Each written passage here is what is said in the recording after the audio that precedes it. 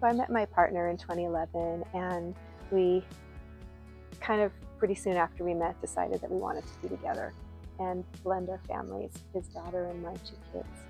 So after dating for a year or 2, we decided to move in together and move into his apartment where he had lived, and he was a property manager. And we did that so we could save money to eventually buy a home. And in 2015, we were able to do that. We bought this home. I'm sitting in the backyard of it right now. It's a beautiful home in a beautiful neighborhood in a beautiful part of the city in which we live. We were both so grateful. Our children each had their own bedroom. We have a pool. We have a beautiful neighborhood to walk around in, and we have fabulous neighbors. Our world was just getting bigger and brighter. There was so much to celebrate. I had been a homeowner when I was previously married, and he had never been a homeowner. So for me, it was like a second chance it was a refresh, like starting over. And for him, it was doing something new. Like I said, so much to celebrate. So we were in our home for a while. I think it was about a year. And I was teaching, and he was still working as a property manager for the building in which we previously lived. And then he had other buildings that he was managing. He worked for a property management company. But not too long after we bought our house, he lost his job. He was in his late 40s at the time, I think around 48. And it couldn't have come at a worse time. We're getting used to paying a mortgage. We were just getting used to paying for all of the utilities ourselves. And, you know, as apartment owners in the state where we live, you generally don't have to pay for utilities, or you pay for minimal utilities. But now we were responsible for everything. And our family was together. We had all 3 kids here. So we were scared and struggling. We had some savings, but definitely couldn't afford to keep our house on my teaching income. So a bit of panic set in, and it really seriously took a toll on our relationship for a period of time. Just that fear, not knowing how we were going to handle things. But this isn't a story about the fear. This is a story about how I put my trust into my partner, how I doubled down on manifesting, how I doubled down on just knowing that it was all going to be okay, and how things resolved. So he took some jobs that he did not want to take. He did what he needed to do in order to keep us afloat. He took a job literally shoveling dog poo at a kennel, and he had that job for a day. When he came home and he told me what he did and how he got paid, I don't know, $15 an hour to shovel poop, I was mortified. And as much as I was grateful that he was willing to do that job, I didn't want him to continue to do that job, because I knew over time that would be demoralizing to him. So we talked about that, and he didn't go back. He just didn't go back. I don't even think he collected the paycheck for that for that day.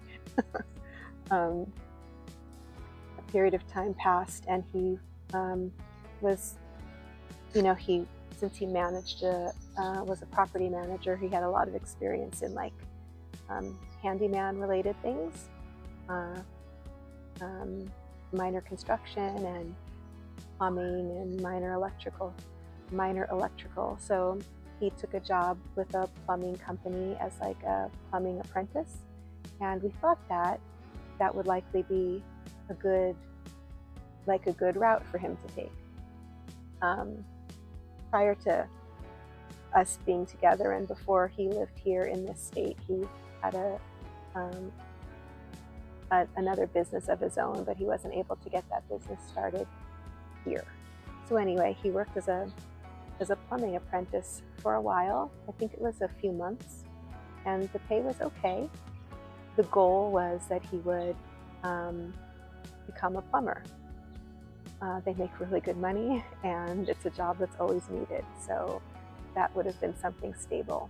And he loves working with his hands, and he loves fixing things. So that would have been great.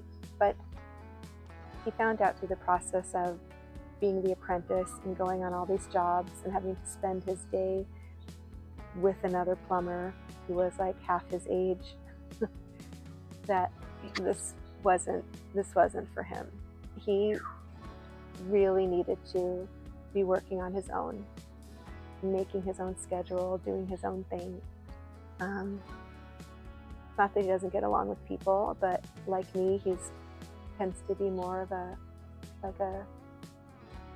he's like an extroverted introvert, but he likes his time alone to be with his thoughts. So anyway, he left the plumbing position, and soon after that got a position with a company that is like a pest control company. And he trained with them and worked with them for also a few months, and this was a pretty decent job. He was given a company car, he was given training, he was given all of the tools he needed, and he was given a clientele. He was given customers. He learned a lot, and he loves animals too. He loves being out in nature. So this was kind of feeling more like his cup of tea.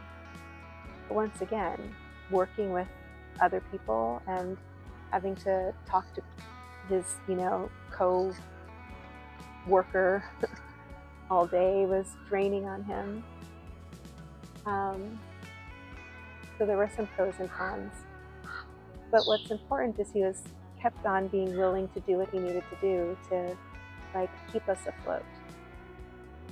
And then one day we were out having lunch, he and I, just the two of us, and he was telling me about how this company that he was working for was all right, but the skills that he was learning, he had learned enough where he thought that he could do this on his own, and that he could maybe start his own business.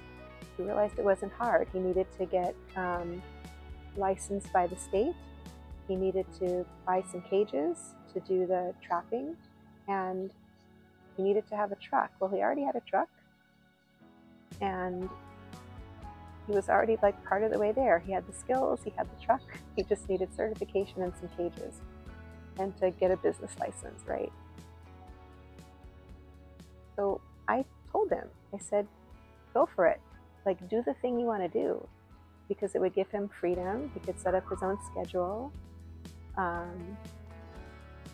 Try it. What's the worst that could happen? So he did. He didn't do it because he listened to me, but when you're in a relationship with somebody, you become inspired by them, and you trust one another. So that was in 2016 or 2017, and we're still in the house. We didn't have to give up our home.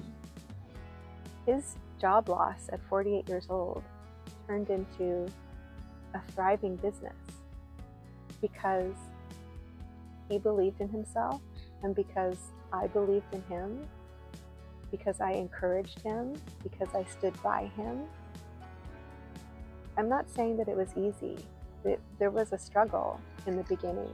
We were, we still had financial issues. We were still, doing everything we could to pay our bills, and there were some bills that didn't get paid for a period of time.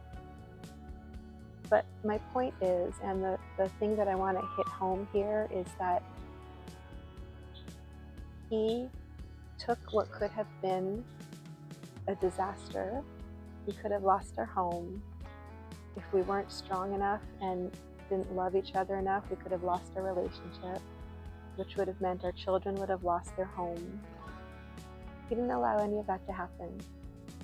He built a business out of loss, and he loves what he does. His business allows him to work whatever schedule he wants. He has met fabulous people. He has returning customers. He has raving reviews. And it also allows him time, because what he really is not a pest control company. What he really is a musician, and he's, working on producing his first album right now with his friend, his lifelong friend from childhood. And even though his job is stinky and dirty and icky, and even though his once beautiful truck is now like stinky and dirty and icky, his job is his company. What he started is what saved our home. And I'm making this video today because, well, first of all, because I want to share stories. All these stories of our lives are what help us become who we are. But I want to share the story with you because I know that there are people out there who are having similar struggles, and I want you to know that it is possible to turn nothing into something. Possible to turn struggle into success. And there should never be a point in your life where you just completely throw in the towel. I talk about this in this other video that I'll have posted at the end, where at the end of every struggle, there's something beautiful. At the end of every fall, there's getting up again. And you can do that individually on your own. Sorry, there's a bee. You can do this within a relationship. You can do this with your children.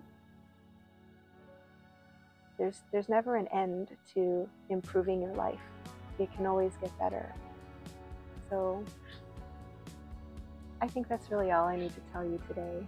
I just want you to remember that if you're going through something that's really, really hard, just allow yourself some time to grieve the loss of whatever that was. You had to grieve the loss of his stability that he had. We had to grieve the loss of the trajectory that we thought we were on. But after that, after we grieved, we just put ourselves back together and got back to work and solving the problem. And that's going to happen over and over again throughout your life. So if you've made it this long and you're here at the end of the story, I want you to remember, for you, don't forget that you can fix it. Whatever it is, you can fix it. It'll get better. I promise you. I'm still sitting here in the house that I thought I was going to lose a number of years ago. And it's my sanctuary. And it's his sanctuary. You can do it.